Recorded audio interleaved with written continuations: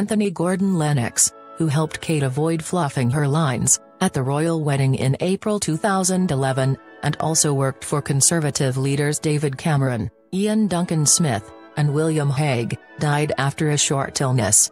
The old Etonian, who was the Duke of Richmond's nephew, was brought in to help Kate with breathing techniques and voice control to ensure she did not suffer the same fate as Princess Diana, who got Prince Charles' various Christian names mixed up at their wedding at St. Paul's Cathedral in July 1981.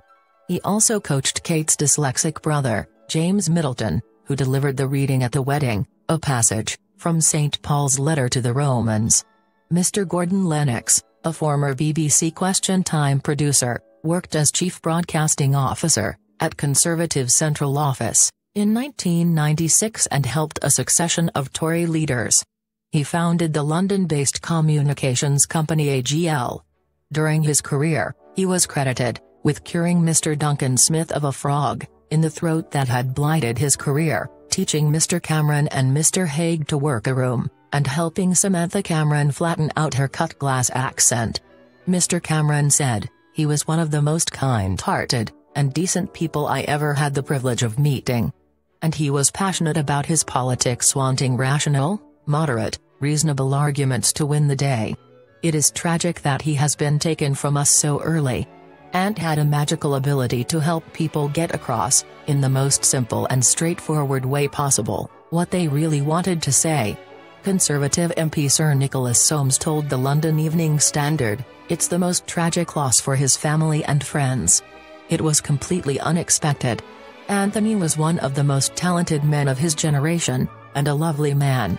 Mr. Gordon Lennox worked as an image consultant for Lord Coe during the campaign to bring the 2012 Olympics to London, and helped former United Nations Secretary-General Ban Ki-moon.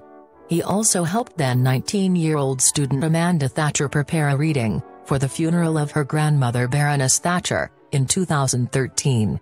In a statement, his family said, "Words cannot express the sadness we feel as a family on Aunt's death. He was an extraordinary man in so many ways, but above all a family man, a loving, loyal and attentive son, brother, uncle, and cousin."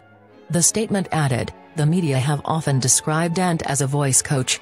This is on account of his work with people such as the Duchess of Cambridge, her brother James Middleton, and Amanda Thatcher. In truth though, there was so much more to his work than that. Ant's role in life was to help people to be and to express their real selves, to find their voice metaphorically as well as literally, and there was a great deal more to this than delivery coaching." His family continued, "Ant wasn't merely somebody who touched countless lives. He changed them. We are so very proud of him,